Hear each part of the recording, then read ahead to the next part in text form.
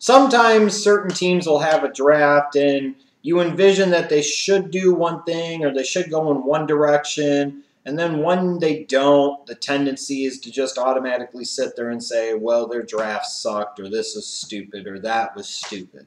And sometimes that's unfair because sometimes based off of the way the draft board breaks and the way certain scenarios and situations play out, a team might not be able to go in a certain direction that you think they should.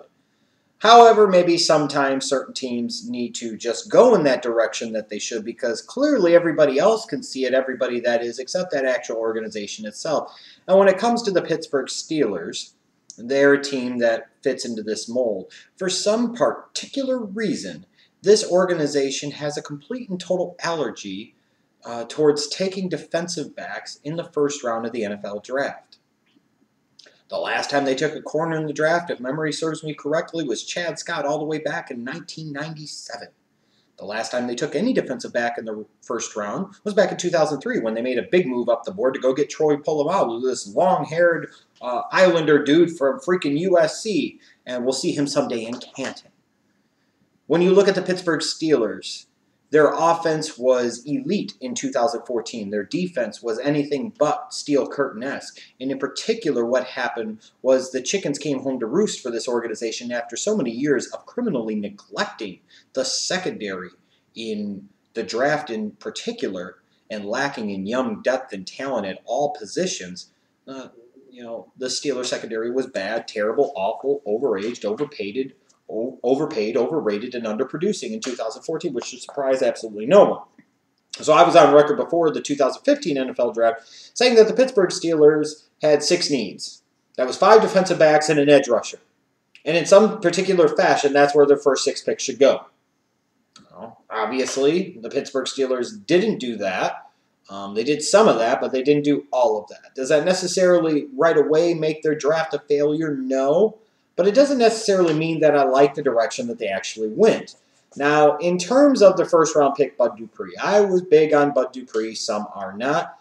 Now, if he can sit there and be given a specific position, in this case, an edge rusher in the 3-4, and be able to focus on that position, whereas Kentucky was lining up all over the place, I think he could unleash his massive potential that his athleticism suggests that he has. Now, he has some bust potential as well. I still maybe would have wished that he would have ended up with a 4-3 team, but it's with the Steelers that he ends up. And you look at it, he'll have a chance, an opportunity to contribute right away. Jason Worlds has retired. Jarvis Jones is a nothing. So there's an opportunity here for Bud Dupree to make an impact. And when you're looking at a team that was so criminally bad in the secondary for the past several seasons, one way to help out that secondary is improve that pass rush. And that's one thing that had become the calling card of the Steelers' defense for so many years, was their defense, and in particular that front seven, in particular their linebackers and their ability to generate a pass rush. And you know what's bad when you're barking up the James Harrison tree and asking him to play significant snaps in his mid-30s outside.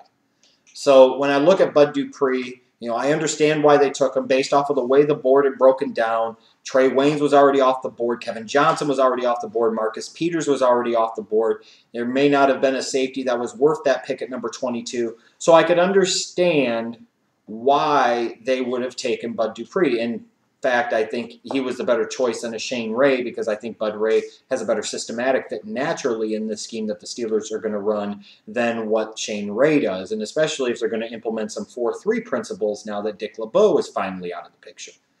So I did like the Bud Dupree pick, and I understood it. And based off of the situation, I'm not going to knock them a ton because I don't really know that there was a defensive back there at number 22 that they absolutely couldn't pass up and they just had to take. Some might throw in their Landon Collins, but I don't think Landon Collins was a first-round pick in this draft. I'm sorry, I do not. You could have made the argument, and it wouldn't have been a huge reach, but I just think Bud Dupree was a better football player. So, again, he was their best pick, and I think he makes a lot of sense. One other pick that I really liked for the Pittsburgh Steelers was Doran Grant, the corner from Ohio State. Getting him on the beginning of day number 3 in round 4. Here's a guy that I think is a starter for them at some point in time as a rookie. Frankly, I think is the best defensive back that they took in this draft, even though they took 2 others. In terms of picks that I second-guess, though, when it comes to the Steelers, I'm really having a hard time understanding Senquez Golson in round number 2 from Ole Miss. You finally do choose to address the secondary with an early pick. And when you do, it's with a corner that's lucky to measure 5'9". And I mean really lucky to measure 5'9". You have needs all over the place in that secondary, and you thought the best player available and the best systematic fit for you was Golson out of Ole Miss. I don't know about that. To me, there were just better talents and better players on the board at that particular point in time. So when they sat there and took him in round number 2, I'm like, what the hell are they doing? He might have been a guy that could have gotten a round or 2 later. Now I look at Sammie Coates, the wide receiver from Auburn, and in some ways I understand the pick. You could interpret him to be decent value there, a size speed guy, and it's always nice to have those type of weapons at wide receiver. You've got Martavis Bryant, who had a nice rookie campaign when he finally got the opportunity to play in 2014. You've got Antonio Brown.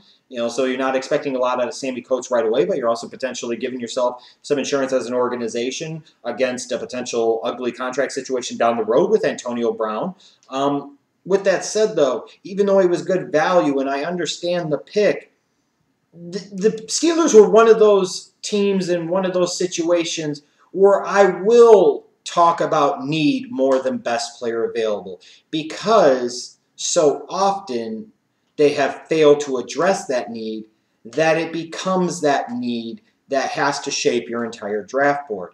And when I'm looking at what they do, the fact that they didn't address safety at any point in time, granted not a great safety class, but they waited until round 7 with Holliman, a little bit of a value there, but not too much. I'm sitting there around 3, it might be wise to address that secondary again, because it has become that much of a vacuum of suck for your organization.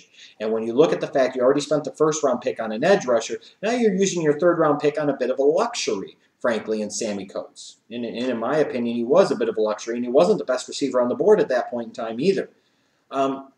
So again, I look at it, and the other thing I really question is how much the Steelers address the secondary. They addressed it some, but I question in some ways the way they addressed it in the case of Golson in round number 2, and when they addressed it. They were addressed in round 2, 4, and 7. I understand going after guys like Sammie Coates and Jesse James, and even guys like Walton and Chickillo. You think they're decent values and decent fits for what you want to do. But again, you have been so derelict in what you've done in your secondary, and you've been so criminally negligent in ignoring that position for so many years in the draft. To me, this had to be a draft that the Steelers had to go hard in on that position several times. And even when I look at Golson in round number 2, just based off of the way I see it, if I was going to go with an undersized corner at that particular point in time, I might go with the Olsen kid from Oregon State. Or not the Olsen kid, the Nelson kid from Oregon State. I thought he was a better prospect. So I get the first-round pick, and I understand it, and it makes sense, and I can't really knock them on it based off of the positioning of where the Steelers were in the draft and what had already transpired. There really wasn't a prospect in the secondary that made a ton of sense to me in number 22. So I most certainly won't knock them for taking Bud Dupree, because, again, I thought Bud Dupree was a good value and a good fit for the Steelers. But for the rest of the draft outside of Doran Grant, I really didn't like it, and I really don't think the Steelers helped themselves all that much. You're expecting now that Steelers offense, in my opinion, to be elite again in 2015, and that might be a bit of a reach in some respects to expect just that, and to expect your team to really, in a lot of ways, be one-dimensional and be all that successful. You would think the point would be to try and take that next step to bring more balance to your team, so that way you can not only win your division and make the playoffs, but make some noise when you get to the playoffs. I just don't think they did it. This was a C- draft to me for the Pittsburgh Steelers. I really didn't like it. And again, to be fair, that's going to be because, in my opinion, they needed to address the secondary earlier, more often, and frankly with better picks than what they actually did. And they just didn't. And it's that simple.